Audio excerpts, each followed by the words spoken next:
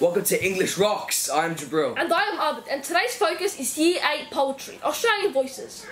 Today we're going to be looking at indigenous voices. One of the poems we have examined in class is Jack Davis's poem Land, which looks at indigenous people's sacred connection to the land. So we're going to be reading through the poem. And then analyse it. Here we go. Land by Jack Davis. Oh white man, how can I make you understand? This love of land, it has the touch of a child's fingertips to a mother's lips, soft as a butterfly's wing. Her loveliness is summer red, pink, fading gold. As mother's sun sinks to fold herself in a cloak of night, embossed with the light of stars from a black nation's dreamtime. The title of the poem often gives us a strong clue what it is about. As it is titled Land, the poem is focusing on indigenous people's strong connection to the land. It is very sacred. What an opening line. Oh, white man. It is so emotional, don't you think? Yeah, it really is. The exclamation and the exclamation mark clearly show how frustrated the indigenous people are towards the white people's attitudes. And the alliteration of the L sound in love of land shows indigenous people's love for the land. And this is a great love that the white people just do not understand. They just don't get it. Here comes a beautiful metaphor of a child's fingertips touching a mother's lips. It is such a beautiful metaphor because this is the loving relationship indigenous people have with the land, like a mother and child. And this love is reinforced with the simile, comparing it to a soft butterfly's wing. I believe this simile captures the tenderness between Aboriginals and the land. As it is so soft, they really care of it very much. The poem then moves to the beauty of the land, with the poet listing colours.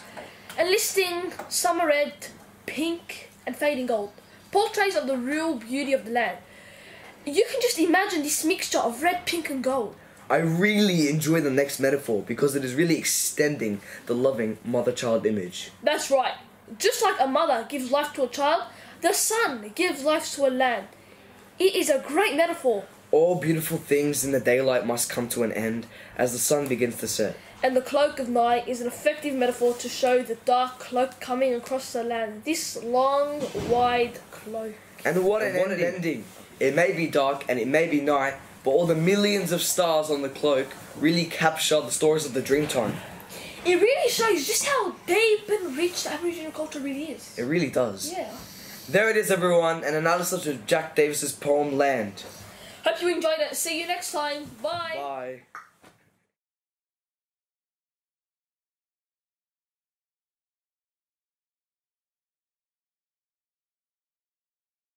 Today we're going to be looking at indigenous voices. And one of the... Indie. So, are there going to be bloopers? Your bloopers are right at the end? Yes. One of the poems we have examined in class is Jack Davis's poem Land, which looks into indigenous... What are you doing, man? That was so good, man. What? I'm kind of early. Come on, man. And what an ending. It may be dark, it may be night, but all the millions of stars... I forgot. Flex the camera! I forgot. Flex the camera! Flex the camera!